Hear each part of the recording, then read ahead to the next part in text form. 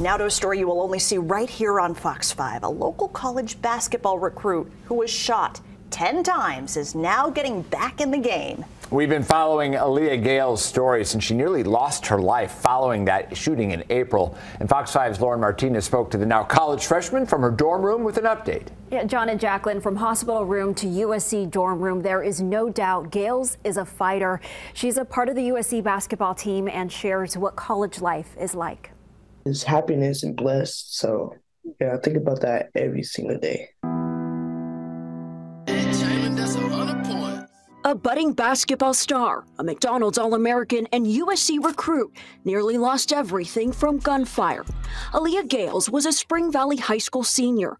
On the night of April 16th, Gayles was one of 4 people shot at a house party in North Las Vegas. The star athlete was shot 10 times in the arms and legs. We followed her road to recovery from inside her hospital room to when friends and family brought prom to her. 2 months after the shooting, she was wheeled across the stage by her coach and received her high school diploma. At the end of June, she took her first steps. It did hurt. Like, I was still in a lot of pain.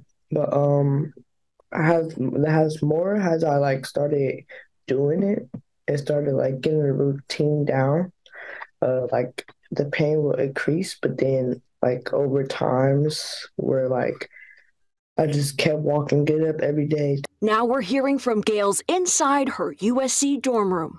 Now I have a bike and a scooter, so that's how I get around campus. She said she's like any other normal college freshman. It feels great, actually. Very relaxing.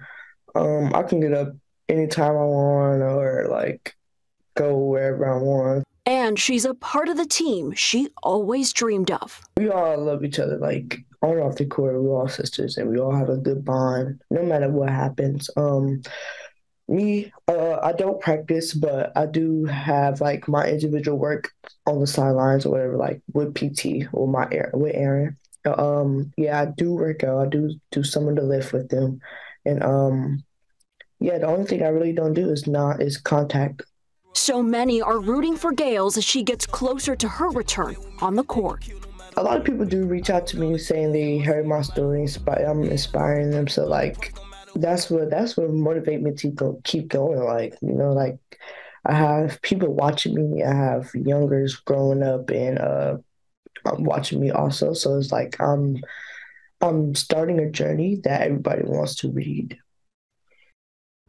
And we have reached out to North Las Vegas police for an update on the shooting. At last report, no arrests have been made. In the studio, Lauren Martinez, Fox 5 News Local, Las Vegas. Okay, Lauren, thank you for the update.